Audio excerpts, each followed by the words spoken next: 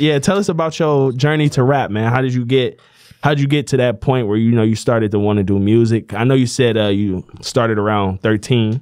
Yeah. I was writing shit when I was young, and then I had a stepmom at one point in my life, and that was a weird time period. I was experimenting with drugs and shit, getting in trouble, like just doing dumb shit, and I had a lot going on in my head. I wasn't really talking to nobody. Like I wasn't talking to my school counselor and nothing like that. So I was like, fuck it, I'm about to write a song about it. So I did that, recorded my first song, and it was kind of up from there.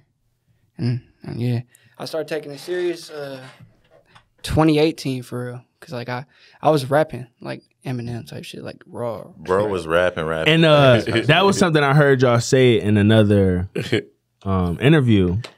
What made you get to the melodic part? I made this one song called "Hey Whoa," and it was like the first time I experimented with my voice, stretched my vocals and shit. And I was like, oh, that's a thing. Let me try doing something with that. So I was like, I was writing songs, trashing them and shit.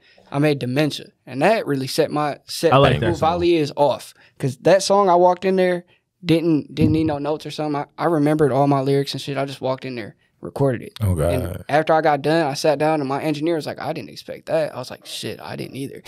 And then It was defined. It was up from there. I started making a bunch of different music, and that's when I recorded actually all my songs for the new project that's dropping in October.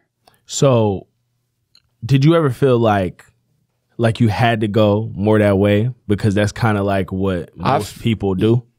Not especially now in music. For me, it was more what I like personally, because I wasn't a fan of my raw voice as far as like rapping went.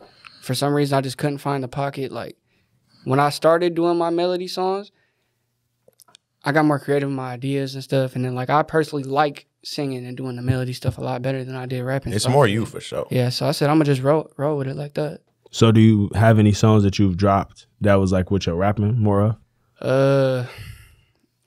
Yeah, actually. I got this one called I got a lot actually. I dropped a whole project of that rapping stuff. That's basically what it was. And I only had that one melody song on it.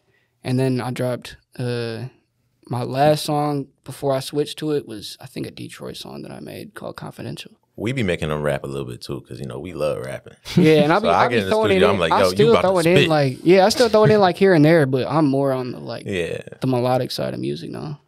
But we all got our strengths. I feel that. Yeah, that's the thing about us. We all in our own lane.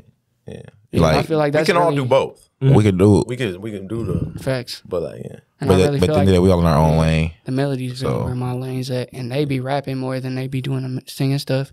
That's their pocket. I personally feel like the melody stuff's just where I'm at. That's Volly lane.